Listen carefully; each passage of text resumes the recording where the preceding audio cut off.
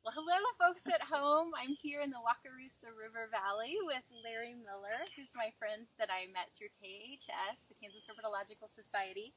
And I have long admired your scientific knowledge, and I know I had read one of your Facebook posts about the importance of documentation and accurate facts. And so I've long admired your participation in the scientific community with the Herpetological Society, and I don't know if everybody knows that you and your students are the reason that we have a state reptile, the ornate box turtle, and that was, what, spring? 1986, 85-86 school year. Yeah, because you taught that time middle school? Right, that time I was teaching just 5th and 6th grade sciences in Caldwell, Kansas, and we were told that we needed to put together something for the 125th anniversary for the Kansas statehood in 1986, and my students decided they wanted to go for a new state symbol. We discussed several. State fish, we discussed basically state fish and state reptile, because they'd been talked about before. It came down to the bull snake or the ornate box turtle. Oh, hey, I didn't know that. The bull snake probably had almost as much support in the classroom as the box turtle, because we kept one. However, some of the parents had mentioned to their children that a lot of people didn't like snakes, and we might have a better chance with a box turtle. Getting it pushed to get it through. And of course, that was at a time before that a lot of DNA work was being done, and now there's no question whether box turtles are a completely different class of their own anyway. But that's a long story anyway. That's neat. That's how it started. Oh, awesome. And then I don't know if you want to talk about things maybe you've done with KABT or KHS as well, okay, because your work within the scientific community, I think, is so impressive. The Kansas Herp Society was formed in 1974, basically an idea of several herpetologists in Lawrence, so Joe Collins being the main one. And I was teaching in Caldwell at that time. I just started teaching in 1971 and 72. I'll be honest, at that time I did not know, bug trying to get me there, I did not know how to identify a lot of the amphibians and reptiles in Kansas. My background was in natural sciences. I had lots of courses in science, but I'd not majored in biology or herpetology. And kids were bringing in all these snakes, and I was getting some. I could identify a lot, and I could tell if they were venomous or not, but that was about it.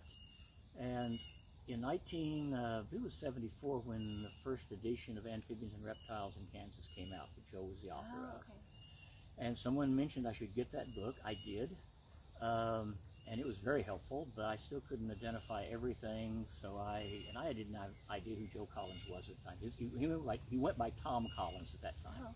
I didn't know that either. And so what happened was I took photos of several of them, the snakes I wasn't sure of, and I sent them to Kansas Department of Wildlife and Parks, which was the Kansas Fish and Game Commission at that time. One of the people there sent them back to me and sent me a letter saying that I needed to send them to Tom Collins at the University of Kansas because he was the expert. Oh, that's awesome. Gave me his address. So awesome. I sent them to Joe, or Tom then, and Joe identified them, wrote me and said that there was a new society being formed, the Kansas Herpetological Society, and said, gosh, he said, we could use some members from that part of the state. He said, would you be interested? So I joined. That's great. First field trip was in Kingman County the following spring, 1975. Joe and I hit it off, and between 1975 and when he passed in 2012, we had traveled basically, we'd pretty much been to every county in Kansas, or he'd been to all of them. I'd been to most of them with him. We'd been to Arizona. We did a lot of work in Florida. And we just had some great times. Yeah. Ended up being great friends. And yes, and having my students who got involved, and this is something I think that every teacher finds out, is if you are teaching something or doing something that you enjoy as much as you want them to enjoy it, they're going to enjoy it. And Joe was excellent about giving credit. If you look at his book on amphibians and reptiles in Kansas, the latest one being Amphibians, Reptiles, and Turtles in Kansas, and look at the credits, he has page after page of credits. Oh, that's There is at minimum 100 of those people that were students of mine in Caldwell, Kansas at the time. Wow, that's great. Not counting the number that were students from around Topeka after I moved to Topeka. And I bet they were so excited to be see your name in print.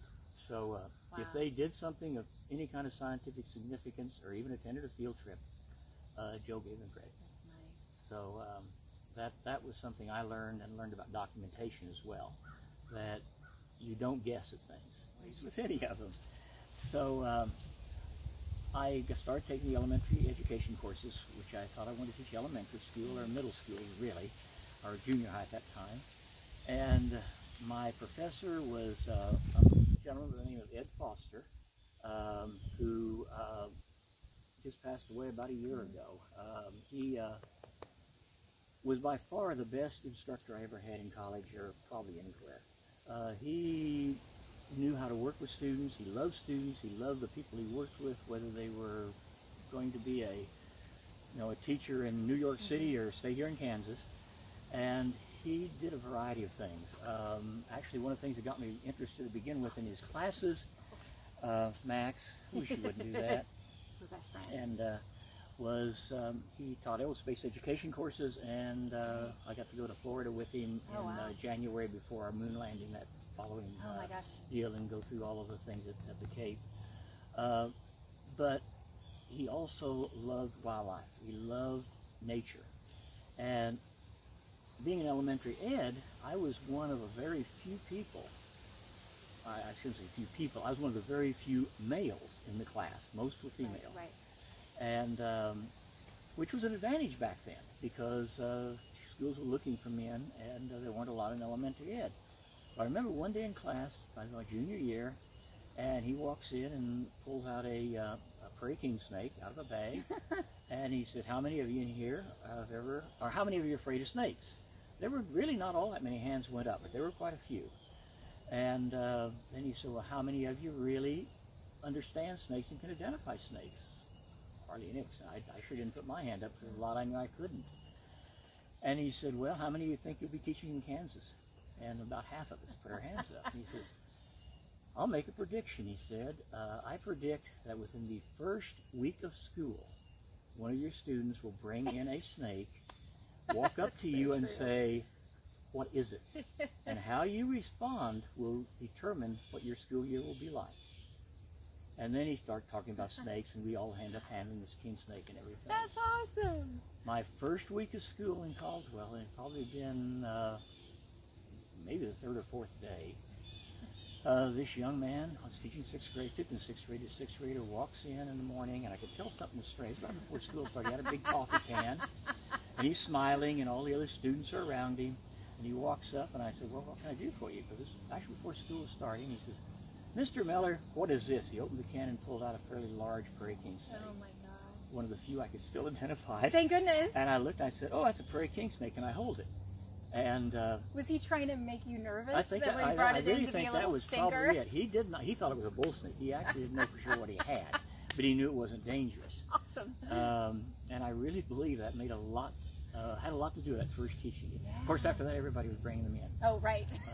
Well, I have an award to present you. So this is the President's Award from the Kansas Association of Biology Teachers, and it's given at discretion by the president. So because I so admire you, and I think you said it perfectly when you said that if the teacher's excited, the students will be excited, and so just how you've inspired me as a teacher, and connection with nature, and your just giving nature, and it's just, I really enjoy you. So this is given to Larry Miller in honor of the President's Award for a lifetime of service to teaching science and community. So that is for you. Thank you very much. Absolutely. There's so many outstanding teachers out there, and in fact, I could name a few that were former students that I'm... Which is amazing, how the impact you've had. Is something that, whether it was me or some other teacher, I don't know, but they're doing a wonderful job as well. That's great. I really appreciate it. Of course. Thank you so much. And what I didn't say was, this is, the tradition is to have the GPS coordinates of where this wood was collected. And so I have been on a mission, because I've known I wanted to give this to you for the last year, so I've been on a mission to find a chunk of wood from this area. Oh, wow.